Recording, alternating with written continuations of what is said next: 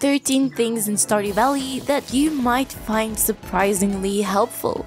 Most of us will go the community center route, but if we want to get every single achievement in the game, then we will be forced to go the Joja route. But the Joja route has one fatal flaw. You will need to pay for community upgrades with money, and you will not get any bonus rewards from doing this. So there will be no free crystallariums or seed makers or anything really. So what you could do is just go the normal community center route and complete all of the bundles except for one. When there is literally only one thing left to do, head over to the Joja Mart and buy the membership. This way you can get the achievement while still getting those bonus rewards from the community center. Nice.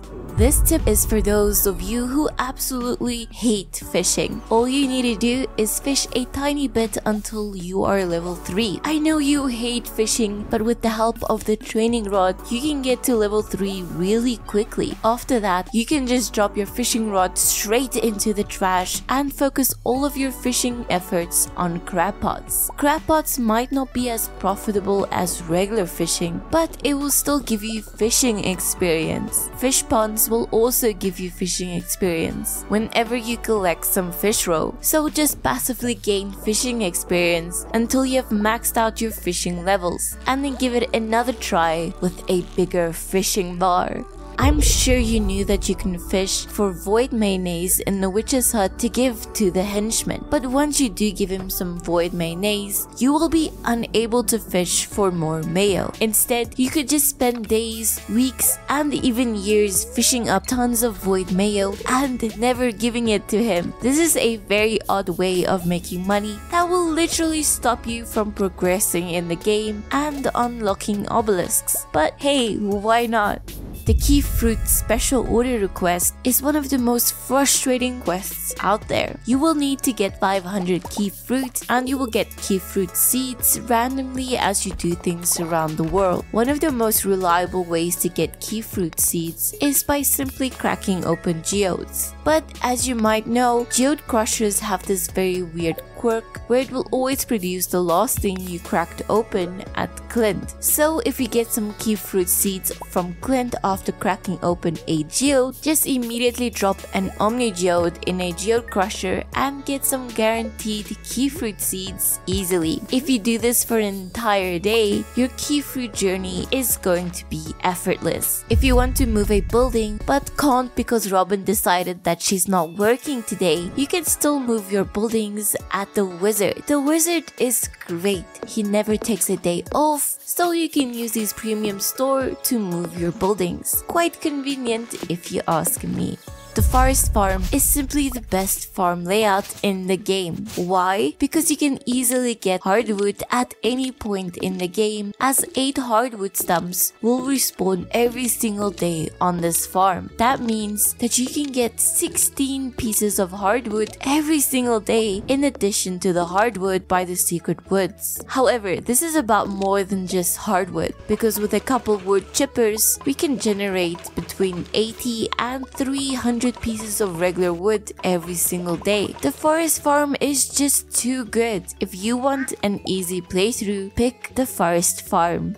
The Hilltop Farm is pretty rough, especially if you are a newer player. It's just so awkward and there isn't much space on this farm to plant crops. But someone left this amazing comment: build your coop and your barn over the quarry part of your Hilltop Farm. Yes, this will stop the rocks from spawning, but it's not that helpful anyway. The benefit of this is that you will free up space on the rest of your farm to plant crops. I am probably going to do this on my perfection series.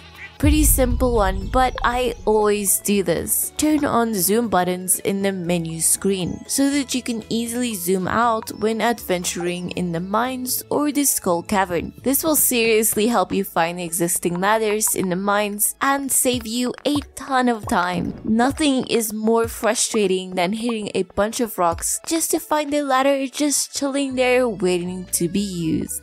You already know that pigs are the most profitable animal in the game, but they do cost 16,000 gold, which is a lot. It really is a lot. So if you are truly broke in the game, just buy as many pigs as you can afford. Just look after them and make sure that there are no other types of animals in that barn. Don't worry about sheep or cows. You don't need them. The game will pick a random barn, and then a random animal in that barn will give birth. If there are cows or sheep in that barn, then there is a chance you won't get a pig. Eventually your pigs will give birth to new baby pigs. They can only do this if there is space in the barn. Slimes might not be the most annoying enemy in the game, but they really can be a pain. To make things a million times easier, just get yourself a slime charmer ring. It will stop slimes from damaging you and slowing you. But to get this ring, you will need to defeat a bunch of slimes, like a ton of slimes. That kind of defeats the purpose, right? Well, what you could do is convert your quarry into the ultimate slime farm. Just hatch a couple green slimes over here and then completely forget about them. Over time, they will breed, multiply, and turn into a literal army of easy to defeat green slimes. Then just come over to your quarry with a hammer and absolutely demolish all of them. This really can help you get the slime charmer ring easily.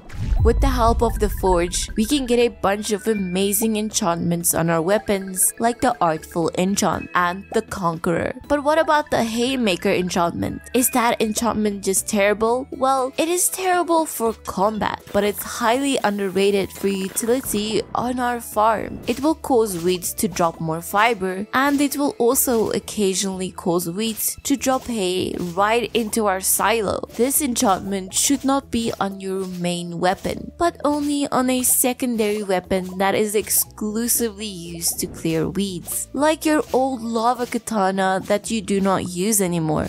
You could ask Robin to move your shipping bin. Usually we would only do this for decorative reasons, but you could move it right over here, a little bit closer to your farmhouse entrance. But more importantly, it's closer to the teleportation point if you use a return scepter. So use your return scepter at the absolute last minute, sell your stuff, and still make it to bed in time. Last and most definitely least, animal sounds. You can click on this little pic by the traveling cart lady and it will make really weird sounds. You can also click on this pic at the winter fishing festival and it will make weird sounds as well. But did you know that you can click on the camel by the desert trader as well, and it will make even weirder sounds than all of them? I only learned about the camel a week ago. Wow. Did you know that your horse has a secret? Yes, and you can find out by clicking on this video over here. Thank you for watching, but for now, I will see you in the next video.